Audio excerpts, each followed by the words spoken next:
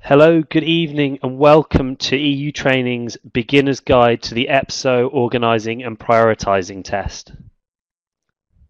Before we begin, just to introduce myself, my name is Robin. I am a chartered occupational psychologist and I specialise in the design of different types of assessment tests and also in the use of them. I've also done a lot of training in these types of tests as well, so things like abstract reasoning, situational judgment tests, verbal numerical reasoning. I've got extensive experience with all those types of assessment. This webinar is a 30-minute free webinar and a recording as well, so you'll have access to this afterwards as well. It's very theory focused, so what I'm going to do is talk through different types of questions that might come up in the organising and prioritising test, tell you how it works, give you a few tips and tricks. Now, we've only got half an hour and there's a lot of different types of questions, so I'm going to run through it reasonably quickly, some of the concepts. There'll be some examples up on screen, but I'll probably kind of push on through those quite quickly, but you can always go back and watch that recording again. As I said, I'm going to try and give you some advice as well, some tips and tricks for all the different types of questions and overall. But this questionnaire is designed, this webinar, sorry, is designed to be followed by a longer webinar, which is our pro tips session. And that includes a lot of practice questions, so a lot of chance to sort of put what we're learning now into practice. And it also includes the opportunity for you to ask me questions directly. This is not an interactive session, this beginner one. As I said, a lot to get through, but the main pro webinar is. So once we get to there, you'll have an opportunity to kind of tackle these questions in a bit more depth. So to begin, to give you an overview of the test, it is a 30-minute test and it has 24 questions. Now that approximates to just over a minute per question, but these questions are done in sets. So typically you'll have one set of information and then you'll have 3 different questions off it. So really you've got just under 4 minutes to solve 3 questions all kind of related around the same concept. You'll be so you might have questions, for example, you need to asking about stock levels, and it might say when do you need to restock something, or how many things will you need to restock, or which of these particular things will you need to stock. And all those questions will be related to the same table of information, and you've got 8 sets of these different tables of information. You'll be provided with a small whiteboard and a calculator for taking notes as you go along. Now, it doesn't seem to be a heavily mathematical test, but it's still useful. You might have to work out some sums, some multiplication, etc. So you're given a calculator to support you with that. And it's not based on knowing things. It's a skill, what we call a skill-based assessment. So going in, you'll be applying different skills, but you don't have to know things. So, for example, you work with time differences, but you don't have to know the different time differences. You don't need to know about different time zones, for example. You just need to be able to work with the skills of converting time zones. So this is an overview for our session today. We're going to start with the introduction overview. We're kind of running through that now, and some of the challenges you might face. Then we're going to look at different question types that might well come up during the assessment. We're going to go into a little bit of depth on each of those, give some sort of individual tips, and then we're going to give some overall tips and tricks at the end. And hopefully you'll find plenty of this useful in terms of learning how to prepare and also how to tackle these questions when you get to them. There are a lot of different question types to cover. It's quite a broad, quite a diverse set of things that you're expected to know when you're looking at organising and prioritising. So what the test is looking at is how quickly you can work with kind of reasonably complicated information, data, in order to make judgments, organise things, and pick priorities.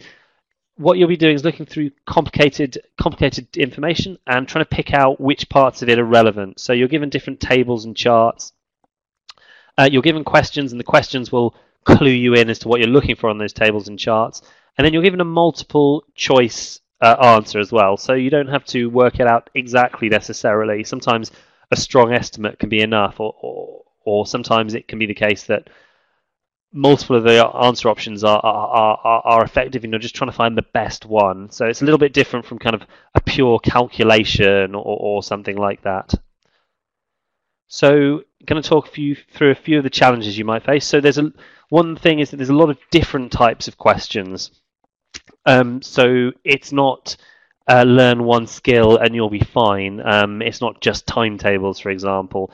So the best way to sort of kind of prepare for that is to think about the different types of questions that we're going to go through today, and think about where your strengths lie there, where your weaknesses may lie, and to make sure you focus on those weaknesses and practicing those types of questions in particular.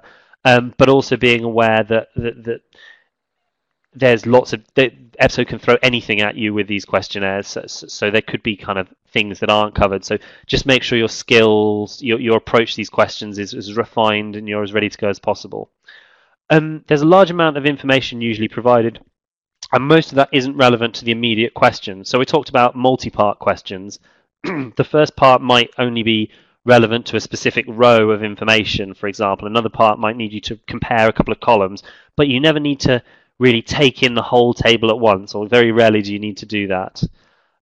Typically, though, you will need to look at different parts of the table, different parts of the information, how it interacts. So you're not looking at the whole table, everything that happens, but what you will need to do is maybe look at a couple of specific rows and then the columns related to them, etc. Hopefully this will make more sense as we're going through examples. Sometimes you'll have competing requirements and you'll need to make compromises, so you'll need to be able to make a call on when to go for a particular option. And of course, there's time pressure and difficult questions in there, so sometimes you'll find yourself kind of pressed for time. Again, getting a lot of practice in and knowing what to expect and making sure that you're skilled in different areas is likely to be very helpful for kind of making the time pressure less pressuring. So there's a range of trainable skills. What I mean by trainable skill is something that you can practice and you can get better at. So things like reading timetables, figuring out time differences and time zones. These are things that by looking at these types of questions, or even kind of bus timetables or plane timetables or whatever, can help you develop as a skill and make you more ready for the questionnaire itself. Now, I also train in numerical, verbal, and abstract reasoning, and I've noticed a few similarities with each of those. With numerical reasoning, if you're familiar with that, you often have to look at a table of information and quickly pick out the right information. This is a very important skill in this assessment as well. So being able to figure out what is relevant to the question being asked, and not being overwhelmed by the information overall. Now, you need verbal reasoning skills because you need to understand what the question is asking. There's a text element to every question, which sometimes doesn't spell out exactly what you're looking for in the table. I also draw parallels with abstract reasoning because a lot of the time you can eliminate answers quite quickly. So you've got 5 things to choose from. If you guessed randomly, that would give you a 20% chance of getting it correct. However, if you're able to eliminate a couple of options very quickly because they are obviously wrong, you've already increased your chances to 33%. I mean, if you get it down to 2 choices, even if you're not sure of the answer, you've got a 50% chance of getting it correct, which is much better than a guess. So really useful to be able to look at tables of information, particularly when pushed for time towards the end sometimes. Be able to look at tables of information and say, this is relevant. This is immediately ruled out these answers. Can really make it quicker and more increase your chances of performing to your best. So I'm going to look at all the different question types first and then go into them one by one. So timetables, firstly, are often where you're given timings, you're given a kind of 24-hour clock maybe, or time zones, and you have to figure out different options, how to get somewhere, etc. Comparisons are typically these big tables with lots of different information in, where you have to pick out the best option using the information available. Stock levels, typically you're asked, you're given information about how much you have in stock, how much is used up, when you'll need to make new orders, and you've got to make some calculations around that. Scheduling, there's a couple different types. There's room booking often, so when can you book in a course for something? This is very similar to comparisons, but there's also ones very heavily based around time differences. So you'll have information about people in different time zones, and you've got to say when each of them will be available for example, for a conference call. And project resourcing is a tricky type of question which looks at, it gives you information about different people who are available to work on a project. And you've got to figure out how that project is going to be executed. So how long will it take? Who's available at what times? That sort of thing. Now these will give you good experience in terms of knowing what to expect and how to tackle these during the EPSO test, but they are not exhaustive. So any kind of twists on these could happen, or it could be that new types of questions do come up. However, this should give you lots of information about a lot of the questions that typically do come up. So I'm going to start looking at timetables, and first we're going to use the example we've got to the bottom is actually used on the I think the practice EPSO one. If you just search EPSO practice organising and prioritising question. But it gives you an idea of what sort of things you can expect. So you'll typically be given a timetable or multiple timetables that have some sort of interaction. So one might be a plane time, and another might be the trains from there. And typically you'll be given sort of information like you have a meeting at this place, and it takes 5 minutes to get from the station. What train do you need to get? What plane do you need to get to be able to make it in time? Now the question itself is therefore very important because it can add in that additional information that can be game changing.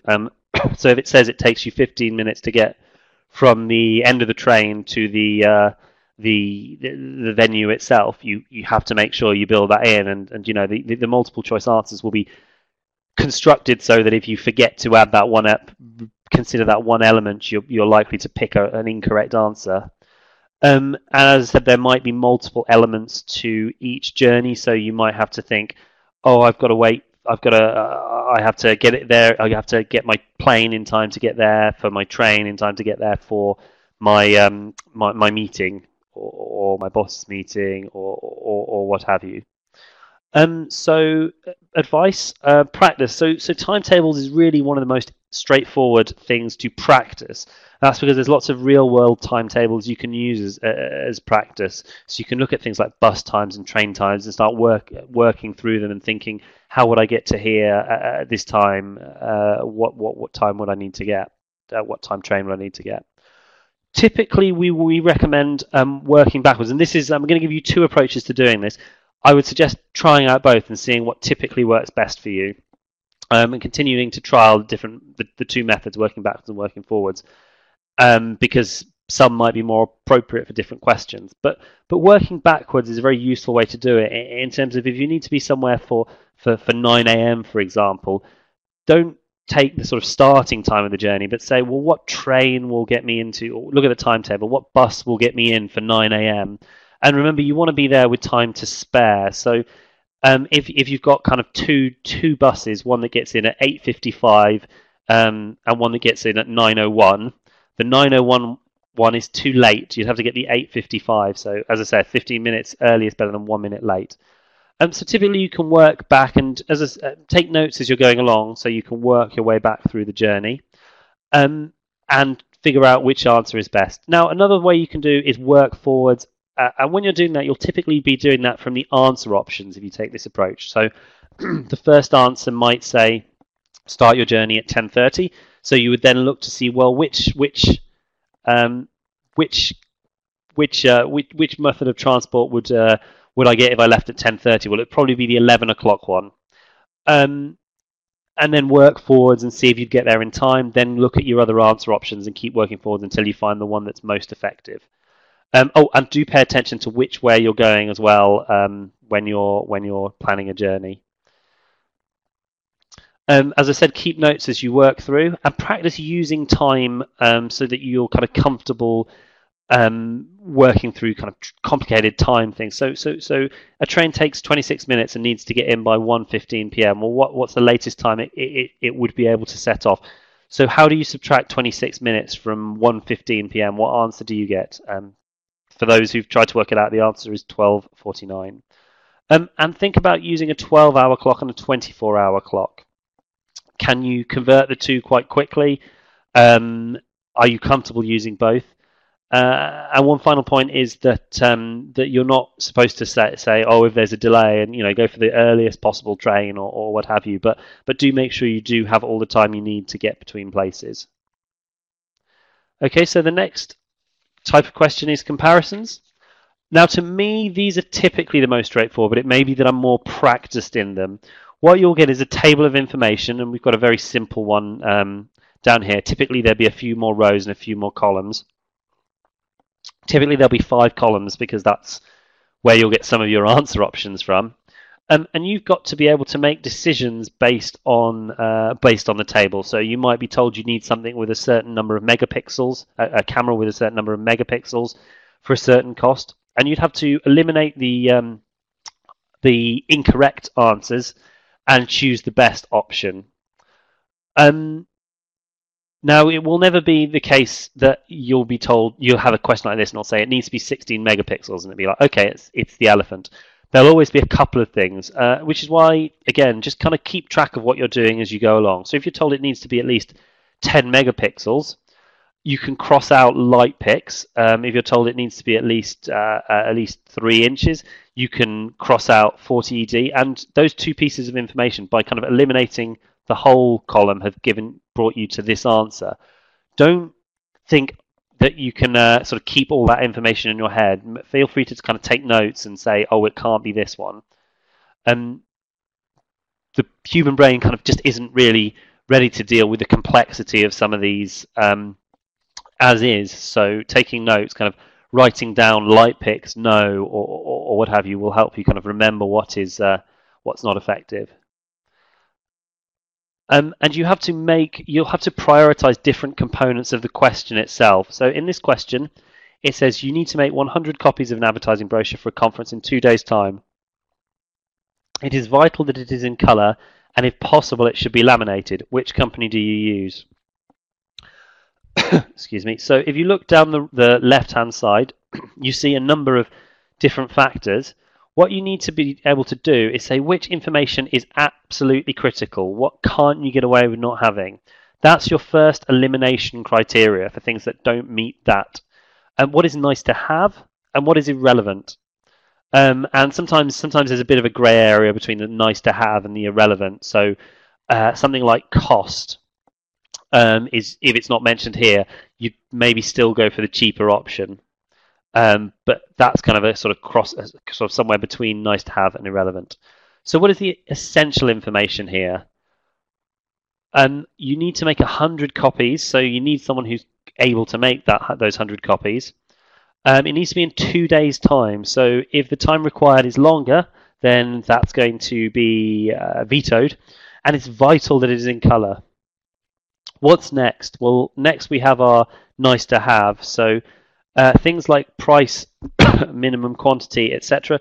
So laminated, it says if possible it should be laminated. Price is obviously going to be selling point if you have to make a decision. Minimum quantity as well. So I would argue in this case that if the minimum quantity was 200, you could still pay for that, and if all the other criteria was met, it would be okay. But obviously, you're getting more than you need. Maybe minimum quantity would interact with price per 50 copies, for example. If they can say, oh, we need 200, we can only do 200, but they're so cheap, then maybe that it's less of a problem. The important point is that none of these are essentials. None of these are deal breakers. It's not said you have a budget of this or it absolutely has to be laminated. So this is the second set of information you should be looking through. As we say, lower price is nice to have, but if there's no set budget, it's not essential. Could well have a set budget though. I've seen plenty of questions that say, you're trying to book a hotel room and you've got €300 for 5 nights. What do you do? That sort of thing. And then budget. Then the cost, the price does become important.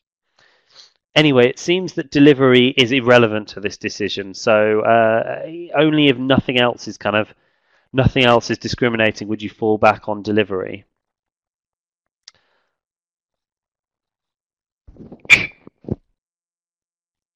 So as I say, eliminate answer options one judgment criterion at a time, starting with what's important. So it needs to be done in 2 days. So that eliminates company Y. It's vital that it's in color. So that, and you see how we've kind of fully crossed out this now. It's vital that it's in color. So this is this. And final criterion, the final essential is, I think that's, in fact, that's all of our essentials. So if possible, it should be laminated. So we're down to company X and company Z. And company Z cannot laminate, and company X can. I mentioned price here, and in this particular case, price is also good. Excuse me, sorry. In this case, price is also good. So it's cheaper, and they can laminate it. Sometimes you'll need to make a judgment call, but it shouldn't be too obscure. You're not going to be expected to make a sort of values judgment versus price versus whether they can do it in color. You're not expected to do that. You're expected to be able to process it based on the information provided. There's no kind of, the EU would always expect this to be in color. Therefore, you should have chosen the color option. If it needs color, it will say it needs color.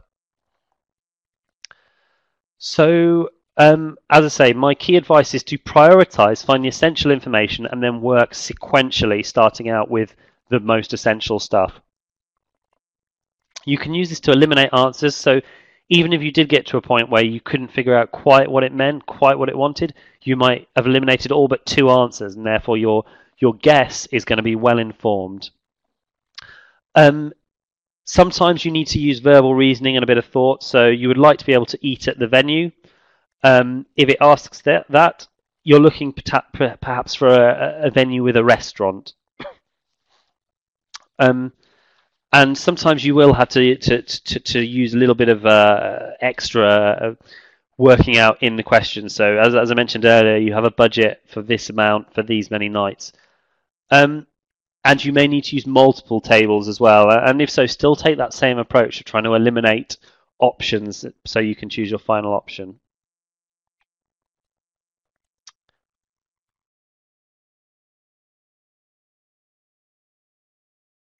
Okay, so moving on to the next question type. And this is stock levels. Now this one is kind of a little bit different from something you might have seen. So timetables and comparison tables are reasonably common, whereas stock might seem a little bit different, but it breaks down reasonably straightforward when you just kind of familiarize yourself with it a little bit, know what to look out for. So you're usually given a series of products, and they work across different rows, and you're given information about how much of that product there is at the moment, when you'd need to reorder that product, how much you're likely to use in a week, etc. Now, these are all different calculations. Like each row is a different question, basically. So it can be worked out separately. So work out cyan, work out magenta, work out yellow, work out black, but you don't have to kind of combine these. The question works across this way, and it's these column headings that you need to become familiar with, you need to be comfortable with. So the current stock level says how many ink cartridges you have. So you have 25 cyan ink cartridges. The average weekly usage says how much you'll use in a week. So if you use 7, if there's a week from here, you'll use 7, so you'll have 18 left. See, it's kind of straightforward when you get into it, when you actually look at the calculation. Reorder at, so how many do you need before you need to reorder? And how many would you reorder when you make that reorder? So when you get down to 11, you'd buy another 25 in this case. So this is actually reasonably straightforward, but as I said, work it out one row at a time and take notes. So if we look at cyan ink cartridges quickly, you've got 25. In week 2, you'll have 18. In week 3, in 2 weeks' time, you'll have 11 left, and that's when you'll be reordering. And that's just more maths, but instead of subtracting, when you get there, you're just adding. So you're going to add 25 onto 11. So if you'd gone below 11, you'd have added 25 onto whatever number you had. And then you can work from there as well. So you're going to continue to use the same rate. So you've reordered 11, so you've got to 36, but now you've used another 7, so you've got to 29. So these are relatively straightforward, but as I say, they're very unfamiliar to people. They're not a sort of standard in the same way the timetable is. So it's very easy to see them and think, oh, I don't know what's going on. Bit of practice and you can usually understand. I mean, the rows don't interact, so that makes it very easy. So you can calculate one at a time, and you can make if you make brief notes, you can very quickly double check your logic and working. You don't have to rerun through a very complex numerical reasoning operation. So we're going to look at scheduling now. There's actually a couple of types of scheduling question that we've identified. There's the ones that can be very similar to comparisons, so you've just got to figure out kind of when people are available, when different rooms are available, etc. What days would they be appropriate? A lot of the time you're looking for clashes, so you're looking for... Oh, and sorry, the other type of question is when you're specifically given people's availability in terms of a time, and you have to figure out when everyone's available, typically for a conference call. So you're looking for clashes, you're looking for things that don't quite that won't quite work. So when is everyone available? Well, you need to eliminate when different people definitely aren't available.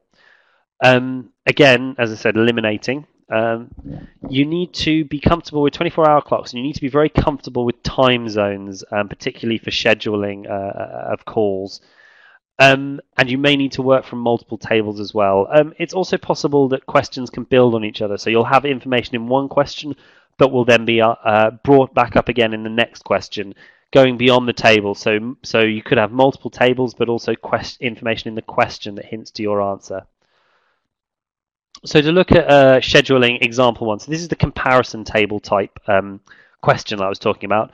You've been asked to organize a training course in Microsoft Excel for 15 students. So you can use the same information there. So you need it to be for 15 students and it needs to be in Microsoft Excel. Well, these are our this is our capacity. So you can see that the Washington room won't be available for that because you need 15. In fact, what I've done here is just highlighted everything that sort of works out. So these are the three people. Albert, Claude, and Edith can all do Excel training. And Jefferson and Roosevelt can both do, the 15 students can both handle that number. So what you're looking for now is a day in common that works out as soon as possible. So this is the sort of nice to have information. Now you've worked out the essential. Now that you've worked out, definitely has to be Excel, definitely has to be at least 15 people. You need to know what is the earliest you can do it. And what you might do here is just work forwards from the back. So you might say, well, Monday. Well, Monday can't be done because neither Jefferson or Roosevelt can do Monday, so Monday won't work. Tuesday. Well, Tuesday works for Jefferson, but neither Albert, Claude, nor Edith can do Tuesday. Wednesday, though, we've got a couple of people. We've got Claude and Edith, and the Roosevelt room will work for that. So that becomes your kind of next criteria. Then we have our, as I mentioned, our scheduling, and these require familiarity with time zones. And time zones would be something that, if you're not comfortable with, we'd very strongly recommend practicing. So in particular, this sort of you might be asked to compare like GMT to Brussels or Central European time. As I mentioned, it's not about knowing this, because this information will be given to you. It's not about knowing the difference. It's about being able to work out that difference. So when it's 10 a.m. in London, it's 11 a.m. in Brussels. So UK is said to be 1 hour behind Brussels. It is said that UK is CET -1. So if you wanted to get onto Brussels time, you'd reverse that operation. You'd add 1 to get it back to that CET. So if you know the time in UK, you just need to add an hour.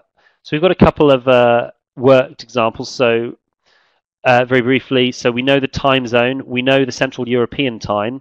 So how do we work out their time? Well, you just follow that operation. It's Central European time minus 3 hours, plus 2 hours, minus 1 hour, minus 2 hours. Working it the other way, though, is where people can get confused. So here you see we're working from CET, so we're using that operation as is. In the following table, we're going from their time to CET. So when it's midday for Tom, it's the same. When it's midday for Jessica, CET time will be 3 hours later. And you can see this kind of works backwards This kind of, it can be confusing because it's essentially the opposite operation, just depending on which way round these are. But just think of it as to work out Central European time. To work out the other time, just calculate it from Central European time. So we've got a kind of more worked example here that I'm only going to very briefly go over. You've been asked to book in a teleconference meeting between your manager and 4 colleagues in 4 different time zones, actually 5 here. The meeting needs to last an hour. What is the latest time you could book the meeting for? So what we would recommend is to, and this is a particularly fiendish question as well because it's got morning and afternoon times. And what we would recommend is converting those times to Central European time, to one time zone. So reverse that operation. If it's 11:30 in Europe, it's going to be 8:30 for Jessica, wherever she is. And then you'll get something like this row here, or these rows here, that tell you the specific times, and then you can start to actually work it out. If you can work out availability here without this step, that's very impressive. Highly recommend this step in working out your answers. So in this case, the question itself, if you recall, said what's the latest time the meeting can finish? What I would do is look at the latest possible time of all of these people, because that will be the latest possible time the meeting can finish. It can definitely not end late. It can definitely not end later than 1500 hours because Lucian definitely couldn't be available. And then work back and see who else is. Check if everybody else is available to work at that time. So we're knowing it's going to last an hour. This would be 1400 hours to 1500 hours, and that's not going to work for these people. So work backwards. 1400 hours. So what about 1400 hours? Can everyone do that? When you review it, you'll find that they can. So this person, 1300 to 1400, 1300 to 1400, 1300 to 1400, 1300 to 1400, 1300 to 1400. So there's a little bit of kind of checking and kind of making sure you. What I would recommend is as soon as you kind of notice this 1500 hours and you start working backwards, you make a note of it and you start working from there. If that doesn't happen, cross it out and work out the sort of time before that might work. And remember to subtract that time of the meeting off as well. Remember, they're not asking what time will the meeting end. Often you'll have those scheduling questions where there's only a little bit of overlap anyway, so it won't say what is the latest or what is the earliest time. It will just say what time can they meet. You'll be given 5 example times, and only one of those will work. Now I want to talk about project resourcing. Now this is the most, I believe this is the most fiendish of the question types. In this, you're given a table like the one here with different stages of a project and the amount of time each of those stages takes, and you're told who can do each stage of the project. So this is stage 1. It's going to take 10 days, and only Beatrice and Charles are able to do it. Ava is not able to do it. And what you need to do is work out how long different stages will take typically, and how long the project will take overall. So you're given further information, so that's in the question. So how many people can work on a project at once? In this example here, we're told that 2 can. What does that mean here? Well, it means that you've got 2 people working on it, and it would take 10 man days. Therefore, 2 people working on it full time could complete it in half that time because both of them would be working on it on the same day. So this could potentially only take 5 days. However, the final twist in this already difficult question type is this unavailable. And this tells you what day the person is unavailable, what day or days the person might be unavailable. So in this case, we've got 5 days worth of work here. And the other thing is that these stages are sequential as well. So you have to do stage 1 first. So stage 1 is going to be on days 1, 2, 3, 4, and 5. However, Charles can't work on it on day 3, and Beatrice can't work on it on day 4. So you're going to fall behind. As we say, this would take 5 days total uninterrupted, but Charles is unavailable one day and Beatrice is unavailable another. What I do, especially when you're kind of practicing these to start with, is you can draw out these little tables that show who can work on a stage at any time. So We know Ava is never available. These are the days Beatrice and Charles can work on it. And what we've done is put no on the days they can't work on it. And then you can just count up the days. So 1, 2, 3, 4, 5, 6, 7, 8, 9, 10. So 10 days of the project will be done after day 6. Something to be aware of is when you can have 2 people working on a project at once, for every day someone is unavailable, the project loses half a day. So be aware of that. So we see that we're losing a day through Beatrice, and the project has lost half a day here. Then we're losing a day through Charles. I got that the wrong way around, but the point still stands. We're using a day through Charles, and the project loses half a day here. Another thing to bear in mind is I mentioned that you can kind of quickly work out without the unavailability how long a stage will take. So this would be 5 days with full availability. That's worth making a note of as well to kind of get an idea of how long the project should take overall. If we work this out as 5 days plus 5 days absolute minimum, now this is 10 days, but if we work this out as if we had lots of people to work on this would be 5 days, this would be 5 days, 10 days overall, you know that you're looking for something that's at least 10 days in length from the answer options. Again, this can help you eliminate answers. So now look at stage 2. So we've worked out that this is going to take you 6 days, the first part of the project. And the next part, stage 2, can only be done by Ava, but she's actually unavailable on day 6. So if you'd not worked out stage 1 correctly, you'd thought, oh, Ava's going to be kind of ruled out. However, she doesn't start until day 7. So 6 days of Beatrice and Charles working pretty solidly on the project, and then Ava taking over. She's the only person who can do it, so this full 10 days is going to stand in this case. But she's not losing any days. So say this had been day 7 when she was unavailable, we'd have needed to add on an extra one there. But essentially we've got the 6 from stage 1, and we can add on this 10, and that gives us 16 days. That is our complete answer. So these are a type of question that that people have said to me they find very difficult, and I'm not at all surprised. We've got a full worked example in the Pro webinar for practice, and EU Training offers plenty of these for practice as well. So it's a really good advice, I think, to get used to them, get used to a system that works for you. I showed this table here as one way of very quickly working out who can work on stuff, so that might work for you. Alternatively, you might become comfortable with this whole taking off half a day for every day someone's away technique, in which case use that. Pay attention to so practice, of course. Pay attention to the instructions and the questions themselves. So often they'll say things like 2 people can work on a stage at a time, or these stages must be completed sequentially, or might make a comment about unavailability. The question itself might say, assuming full availability, how long will this project take? So you can then ignore that bottom row. Pay close attention. As I said, learn how to account for unavailability in planning timelines. So the first step is to look at these tables and think, what about how quick would this be with full availability?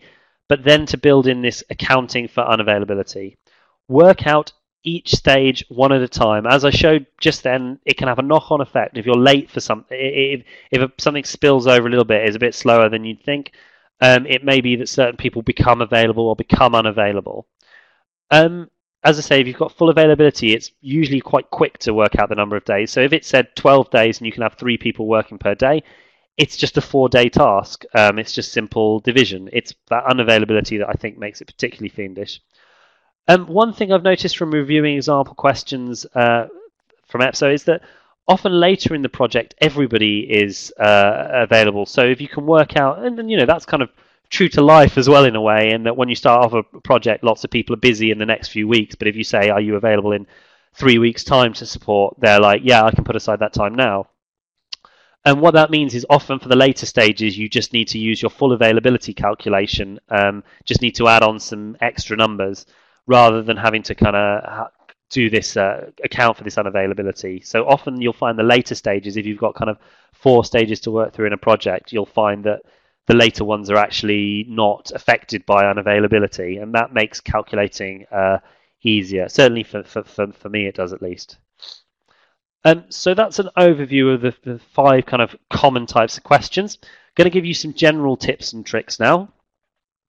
So the important thing you should do is look at the question, look at the information available, and see how quickly, instead of panicking about kind of how much information is there, how much you could work out, see what is relevant and find out where it is in the table. So if you're looking at stock level and all it's asking is when do you need to restock your cyan ink cartridges, none of the other rows are relevant for that particular question. So you can very quickly work out an answer without being overwhelmed by the complexity.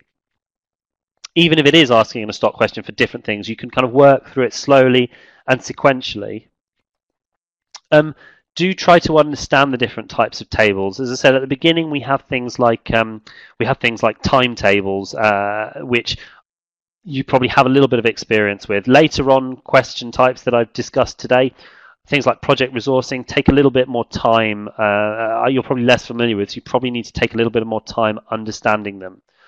When you're looking at the different types of information, if you're not explicitly practicing, so if you're not kind of sat down answering the questions as quickly as possible, try to think about what you could get out of this information. What sort of what information would it give you? How you could use it to get to answers very quickly? How you could eliminate different things. So it's possible that with a scheduling question, for example, you see that someone's not going to be able to start until at least 11 due to time differences, so you can immediately eliminate anything before that, and that might be something you notice straight away and can very quickly help you get to at least narrow down your answer options. And as I said, look for what information is essential and what is nice to have, particularly with comparisons and some of the scheduling. You have to rule out certain things, but then you have to go based on what would be best.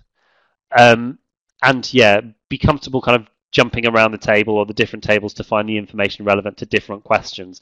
So they're multi-part, but you'll become familiar with the table as you work through, so that will give you more time to work in even more depth. As I said, make sure you consider every aspect, so understand the question in full, what is it asking you, and practice. So practice the questions, but also practice the skills relevant to the questions. And even when you're not practicing these specific things, look at data and look at timetables and say what sort of things, what questions could be asked from it, what sort of conclusions can be drawn. A final piece of advice is when you do practice, try to practice under appropriate time pressure. So sets of questions within the time limit that you'd have to make sure that you're kind of going through at the right speed. You know when you might need to make a final guess, for example.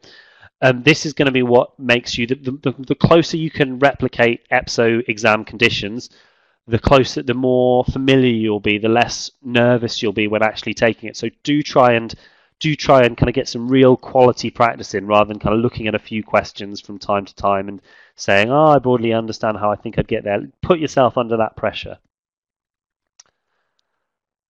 So thank you very much for attending the beginner webinar. As mentioned, this is followed by our pro webinar. So that's a bit more live. Means there'll be live example questions which you'll get to answer, and then I'll talk through the answers. But there'll also be the opportunity to ask me plenty of questions as well. So do bring your questions to that if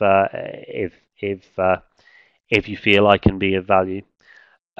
And all it's left for me to say is thank you very much for attending the webinar, and best of luck with your application processes. Thank you very much.